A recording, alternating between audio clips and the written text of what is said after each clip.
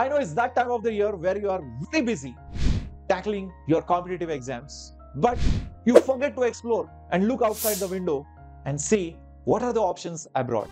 Getting yourself exposed in an international way and learning and working in a new lifestyle, in a very refined lifestyle at an early age has obvious benefits. And that is what many people might seek for.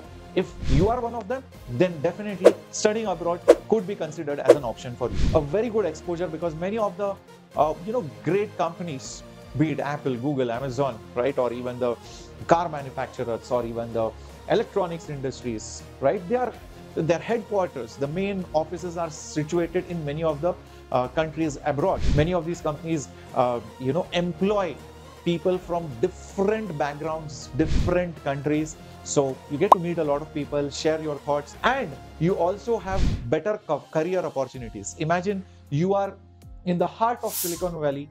If not for this job, you can go to this company. If not for this company, you can go to the other company. So you have a lot of options to explore when all the similar kind of industries are situated in a small region. So this kind of exposure, obviously it's there in India too, but if you want to go at an international scale, people start looking for different countries where the tech is, where the finance industries, or where the automobile industries, or where the electronics industries, or where the real estate market is, depending on whatever is your liking. Yeah, students also like to travel the world. I want to see and experience that lifestyle. So that could be also one of the reasons, and there is nothing wrong in it.